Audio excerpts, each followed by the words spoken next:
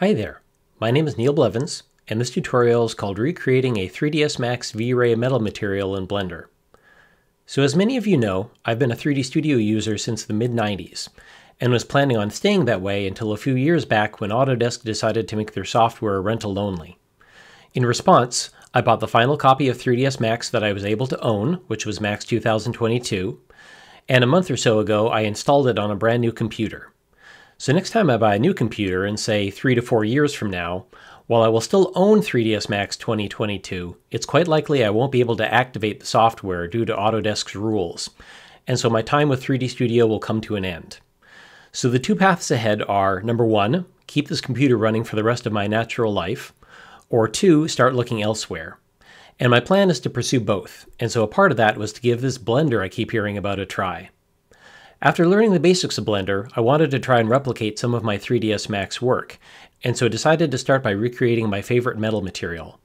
I've used variations of this metal for hundreds of projects, including the Story of Ink, Testudo, and plenty of others. So this video will show off my results recreating this metal using Blender's Cycles render engine. So before going into Blender, this is the material that I'm trying to recreate. And now inside of 3ds Max, here is the material itself.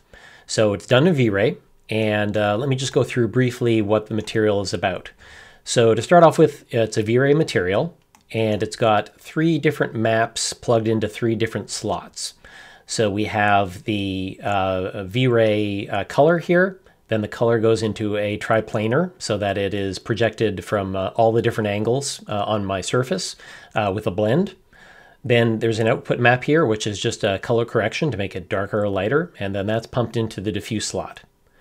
Then we have another bitmap here, and that's going into another V-Ray triplanar, and then that's being put into the bump map.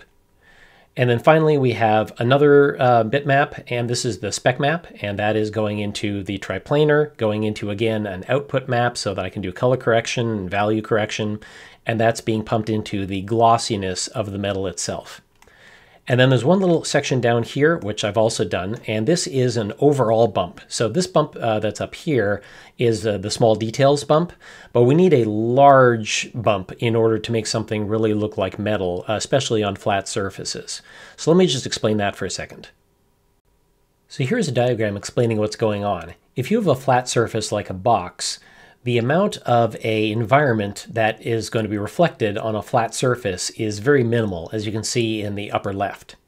And in the middle, you can see if you have a curvature on your surface, like for example a sphere, which is a nice big round ball, you get a lot more of your environment reflected on the surface, which creates far more interesting reflections. And so in order to fix the problem on flat surfaces, what you do is you put on this extra bump map. And what the extra bump map does is it perturbs the surface, which then gets far more of that environment onto the surface. And so if you look down at the 2 cubes at the bottom, the one that's on the left is the one that's reflecting with no big bump map on it. And the one that's on the right has the bump map on it. And you can see there's a lot more reflecting in there, which makes it look a lot more like real metal. So back to Max again, that's what this part is down here. So you have yourself a bitmap that is a really large low-level bump, and then that's being applied using a V-Ray triplanar, and then color correction is happening to it, and then this is being put into a V-Ray color to bump, and then that's going into this thing called a V-Ray bump material. And so what that does is it takes the bump that's happening up here in this material and it layers another bump on top of there. And that's how you get the small bump mixed in with the large bump in order to get the best looking reflections. Okay, so let's move over to Blender. And before I show you the material, I want to show you the environment that's reflecting. And so if you go into the shading area here, and then under here, instead of the object and looking at the material in the object, you can go to World, and that gives you this area here. And this is what lets you set up stuff like, for example, your background, your HDR, and also your skylight. So the way I did this, and this is replicating what I had in the Max file, is here, right there, is the bitmap, which is an HDR, so that's a high dynamic range image. And then attached to that are these 2 nodes here. So the texture coordinates is telling it where to get the coordinates from, like UVs or generated. That then gets pulled into the vector of a mapping node, and the mapping node is where you can do stuff like rotate the image, move the image, scale the image, things like that. And then the result of that gets pumped into the vector of the bitmap itself.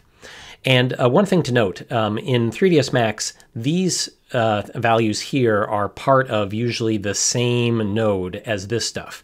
But here you can break it out inside of Blender, which is really cool because it means that, for example, if I want to have multiple bitmaps and I want all the bitmaps to share this stuff, I can just pump this into the different bitmaps rather than having to manually copy this over and over again. So very flexible, which I dig.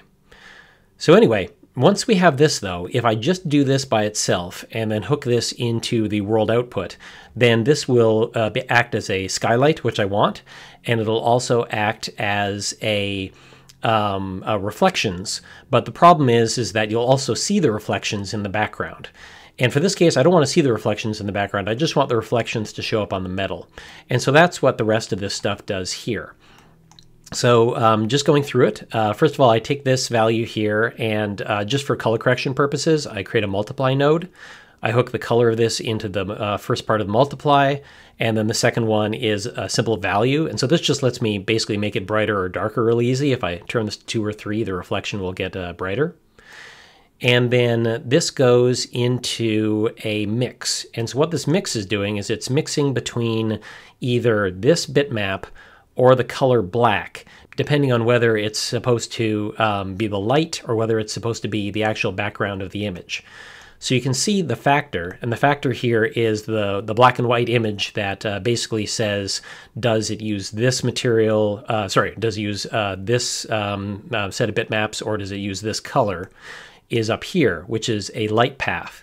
And so you say, is camera ray? And so what this basically does is this says that if it's a camera ray, then you want to use the black background. And if it's not a camera ray, for example, reflections or skylight, then you want to use this HDR image. And then once you pump that in, that's what gives you your HDR background, which you can see if I go to interactive rendering. It's now rendering the material, and you can see that there's the reflection in here of the room, which is what's inside of here. But the background here, instead of showing it, is just showing black. And just as an example, let me just yank this over here so you can see what the difference would be.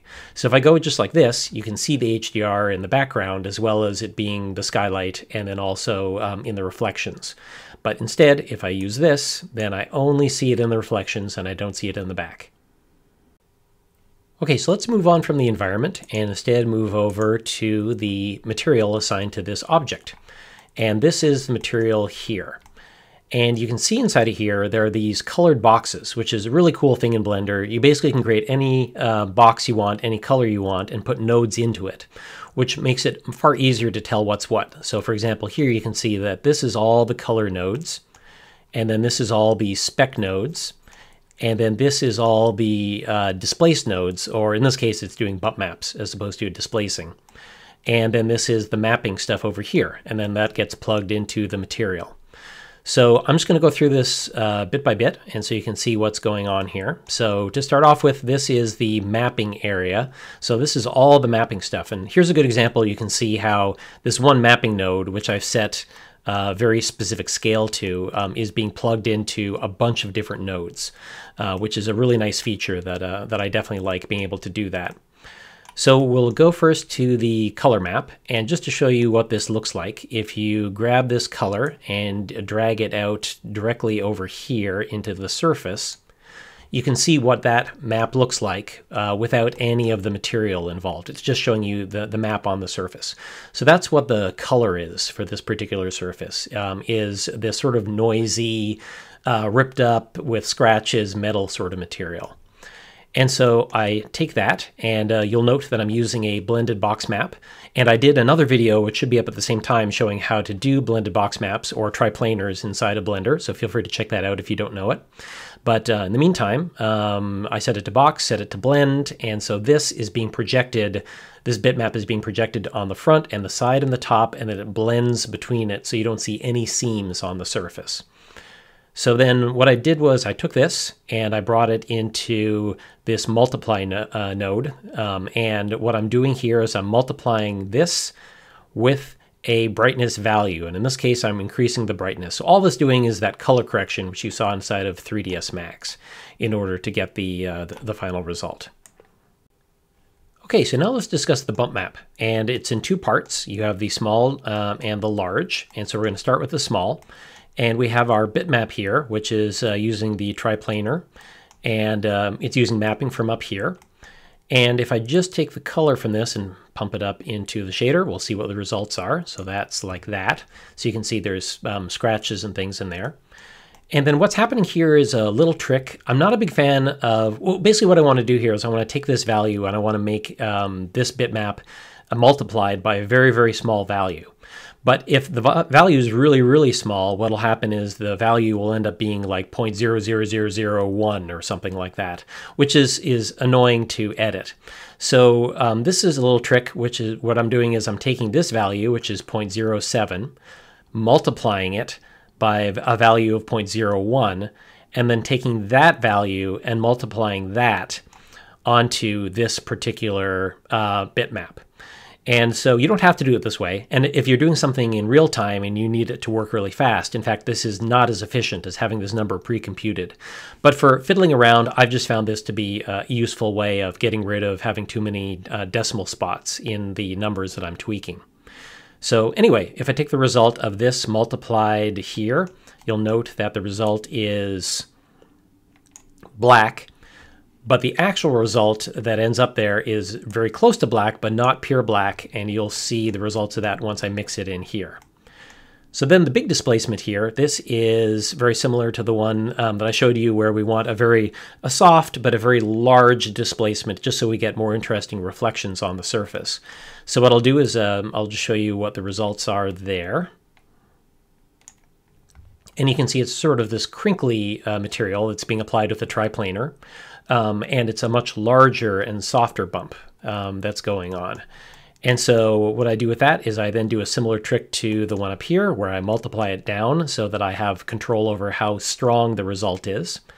And then I take the small bump and the large bump and I add it together using an add node here.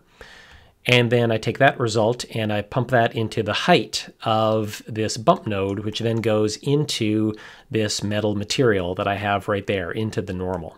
And so, again, if you look at the result from here, you're not going to see a whole lot, but that is what is causing the actual bump to occur on the surface itself, so that it's not absolutely perfectly flat. And you get these more interesting undulations in the reflections.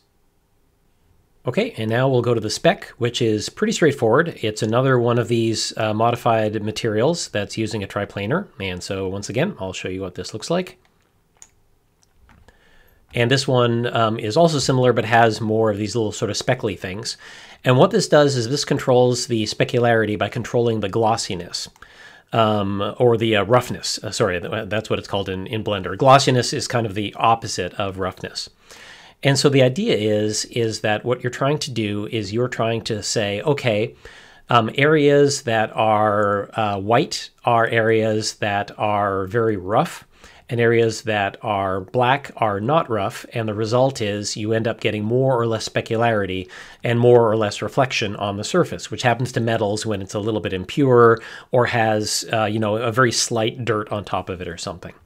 And then these nodes in here, this color ramp and this mix, this is all just color correction, basically. So I'm clamping the value here. Like, for example, if you see this here, and then let me grab this and pump it in there, you can see that I'm making the whites a lot whiter, and then I'm mixing it with this value, and then that's the final value that I'm using to pump into the roughness to change the roughness on this particular material. So now let's just take a quick look at the material itself, and you'll notice I removed all of the noodles from the different things, so there's no maps affecting this at all. And so in this case, you can see that it's reflecting very normally the reflection map, which is the HDR in the background. And the first thing is adding the color back in, and this isn't going to do a whole lot. And the reason this doesn't do a whole lot is because metal tends to be more reflective than it is a diffuse surface. So the diffuse surface here does add a little bit of difference, but not that much for metals. But I still like adding it in there, especially if I start reducing down the reflectivity and it reveals more of this material underneath. So in this particular case, then in the roughness, I have here the spec area. So let me just pull this into roughness. And you can see this does a lot. So this roughness really pushes it where it gets blurry in spots and not as blurry in other spots, which helps give the metal that sort of worn metal feel to it. And then down here, I'll take the bump and I'll reattach the bump here to the normal. And then that adds all the, you can see like here, some of these little crinkles and bumps and divots, which help give it a little bit more of a realistic result. And then the other things to note in here is I have an IOR. IOR is how reflective the surface is, and it's pretty high because it's a metal surface, so that's set to 5. And then down here, there's a bunch of other features you can use, like anisotropic, which is it stretches reflections, and I'm not using it in this particular case, but that's something else I wanted to mention, which it gets used a lot. Tint as well, if this was something more like gold, as opposed to something more chrome like what I have here. So that is the material in a nutshell. So here's what it looks like after I do full renders. And so you'll see the one on the left is the 3dsmax version, and the one on the right is the Blender version. And while it's not an absolute one-to-one, it's very, very, very close. And I'm really impressed with how similar the two materials ended up using the two different programs. And so now, of course, this is just a start. So this is, I wanted to recreate the exact metal I was using, but now that I've done that, the next step would be to take the Blender material and try to make it look even better, using the different features that Blender has over the shader materials that are inside of the 3dsmax Vray one. But that's for another video, and I may do that in the future. So thank you very much for watching. I hope you found this video interesting, especially if you're a 3D studio person trying out Blender for the first time. And if you want more videos like this, please go to neilblevins.com and go to the art lesson section. And if you want to be notified the next time I post a new video, please subscribe to my YouTube channel. Thank you very much.